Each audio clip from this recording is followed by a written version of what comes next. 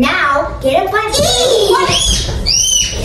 Oh, look what we have here. We have the C for Caleb. Now, say hello, Caleb. 3, 2, 1. Hello, Caleb. Now, open your Bibles. Go to Genesis 1. That is where the Bible began, the Old Testament. Let's start reading. In the beginning, God created the heaven and the earth was without form and void, and darkness was upon the face of the deep. The Spirit of God moved upon the face of the waters. Did you hear that, guys? Great! Now it's your turn to read. Go ahead. Gideon, marching out to fight, pitcher in his left hand, trumpet in his right. Though it may seem foolish not to trust in the sword, Gideon was no fool, for he trusted in the Lord. Gideon said to God, "Oh Lord, who am I to face this mighty foe? Who is thou speakest? Lord, I am the weakest. Surely I cannot go."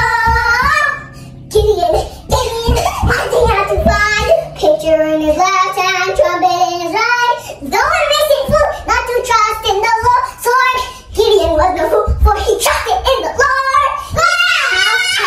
Stories of the Bible. Stories of the Bible. Adam and Eve sin. This is Adam. Hey. And this is Eve. Hi. Who were the first people on earth. They lived in the Garden of Eden, which was a beautiful place that had everything they needed.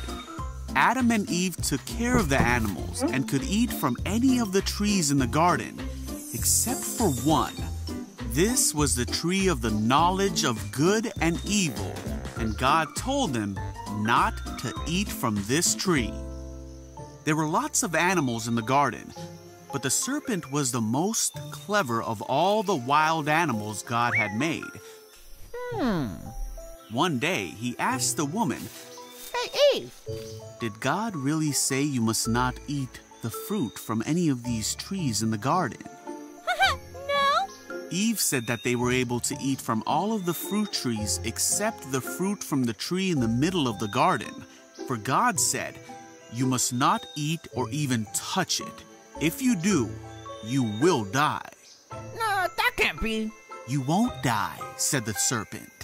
"God knows that as soon as you eat it, you will be like God, knowing both good and evil." Oh. The woman was convinced.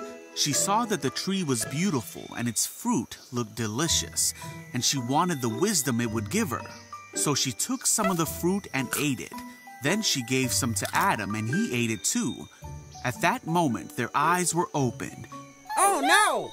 And they suddenly realized they weren't wearing clothes and were embarrassed. So they sewed fig leaves together to cover themselves.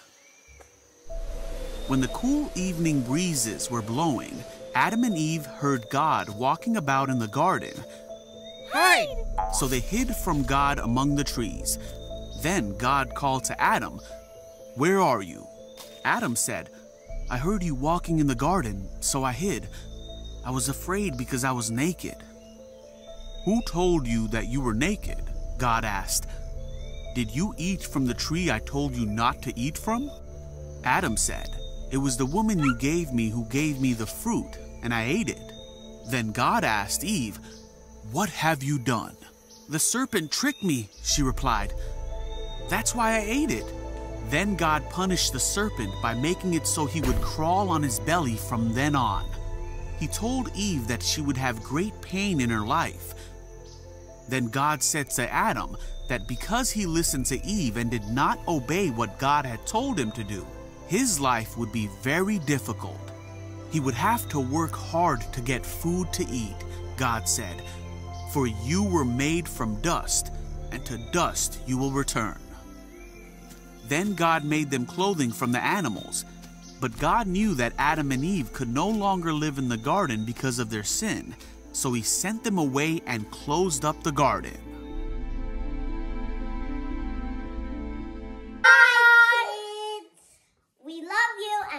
with God more. Bye.